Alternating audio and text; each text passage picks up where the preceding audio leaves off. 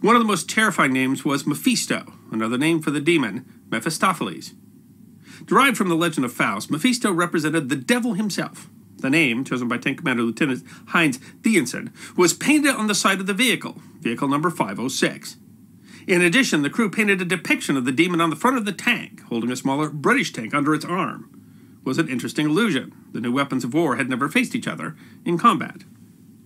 506 had participated briefly in the battle northeast of St. Quentin in March, a successful deployment where the German armor, both A7Vs and captured British tanks, had held back a counterattack. But the second battle of Villers Bretonneux would be the first German attempt to mass their armor, and it was a brilliant attack. The A7V was powerful but ungainly. Its cross-country capability was poor, with its thin tracks making it vulnerable to rolling over. But the ground near Villers Bretonneux was relatively flat and undisturbed, and the German attack, launched at 4:45 a.m., began with an artillery bombardment that included gas. In the fog and the noise and the smoke, the British were unprepared for the German armored assault. Two of the A7Vs didn't even make it to the battle. The engine on one failed to start, and a second broke down. Early tanks were mechanically unreliable. But the 13 that came were enough to throw the British into disarray. One British officer reported the massive vehicles looming large and terrible out of the climbing wall of fog. How terrifying the German demon must have been rolling out of the smoke. The British were thrown back, and the town taken. Much of the focus of the discussion of the battle was a moment outside the village of Kashi, where 3 British Mark IV tanks of No. 1 Section, A Company, 1st Tank Battalion, encountered 3 A7Vs, including Nixa. It was the first tank-on-tank action in history. 2 of the 3 British tanks were armed only with machine guns and were forced to retreat. The remaining Mark IV engaged Nixa, but neither could score a hit. Finally, the commander of the Mark IV stopped his tank, allowing the gunners a better chance to hit. Nixa was hit 3 times and abandoned by its crew. The 2 other A7Vs withdrew. It was a seminal moment in warfare history, as was the arrival of faster British Whippet tanks armed only with machine guns who drove back German infantry.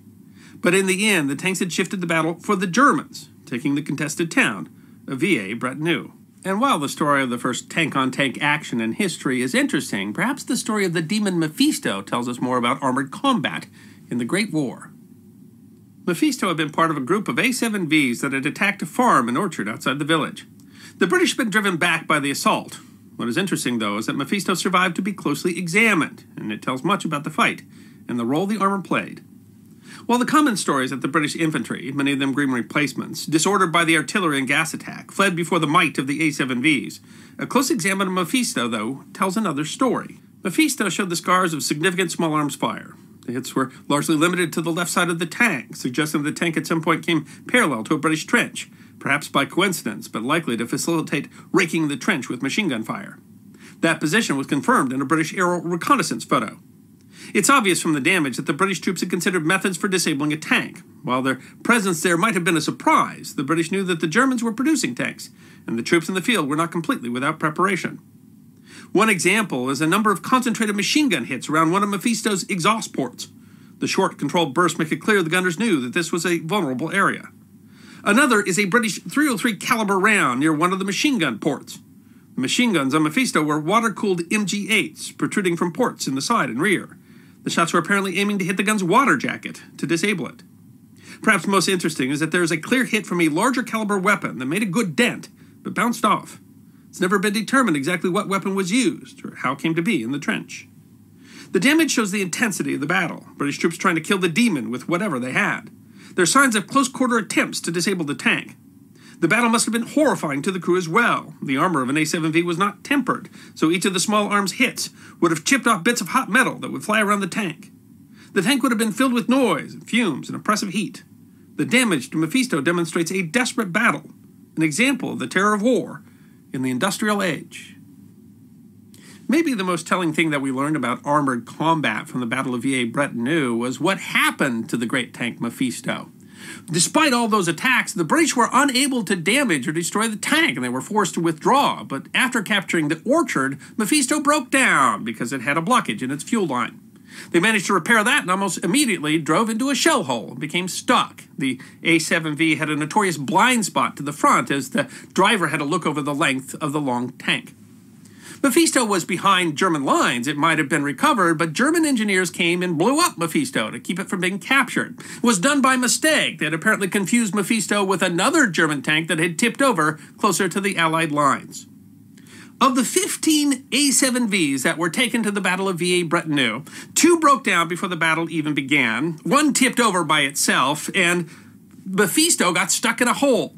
The only one that was taken out by enemy fire was Nixa, and even it wasn't truly destroyed. The crew got back into Nixa and tried to drive it away, and probably would have been able to rescue the tank, except that the engine broke down. In the end, what we really learn about armored warfare in the First World War is that the tanks were more a danger to themselves than the enemy was. And although the A7Vs helped to win a great victory and capture the strategic village of Villers Bretonneux, that very night, veteran infantry from the Australian 13th and 15th Brigades retook the village in a daring night attack, and that victory by the tanks was extremely short-lived. Maybe the biggest lesson of the Battle of Villers Bretonneux was that the time of the tank had really not yet come. The next war would see to that. The village of Villers Bretonneux retains a close relationship with the people of Australia, who helped to fund the rebuilding of the village after the battle. Mephisto was behind German lines for 3 months before Australian troops retook the ground and captured the tank, taking it away as a war prize. Entente troops covered it in graffiti, including a picture of a British lion holding an A7V. The tank was taken to Australia, where it's been on display since. It was repairing damage caused by a flood in 2011. That the damage from the 1918 battle was clearly examined by explosive experts, giving the details of Mephisto's last battle. The daring Australian counterattack at Villers Bretonneux marked the end of Operation Michael and in many ways the end of the Imperial German Army.